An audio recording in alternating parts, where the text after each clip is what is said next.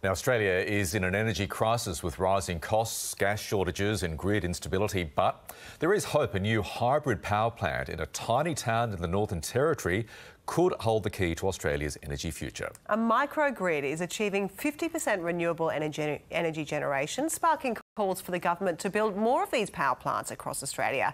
Roxanne Fitzgerald reports. For decades, this tiny Australian town was left without power multiple times a week, sometimes multiple times a day. Then Ranger, the uranium mine on the outskirts of town, shut down in 2021. And everything changed. People who are new here wouldn't notice the difference because the power just stays on all the time. You don't even see where it comes from, but anyone that's been here a while really notices. A microgrid was built using a hybrid model of solar, battery and diesel power. It's the first power station in Australia that runs at this scale on more than 50% renewable, where solar power is the only renewable resource. With fears the increasing flow of solar across the country could destabilise Australia's power networks, the emerging grid-forming technologies like this one could be a game changer.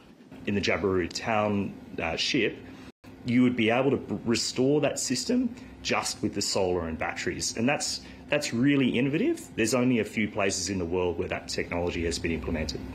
On a local level, with the town trying to transition from its mining legacy to a tourism hub, reliable power is more important than ever.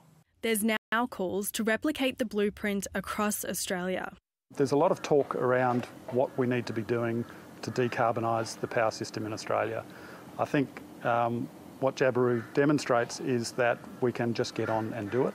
The federal government says it is investing in microgrids for some regional and remote communities. But ahead of the budget, manufacturers in the renewable sector want more support to get projects like this up and running. Roxanne Fitzgerald, ABC News, Jabiru.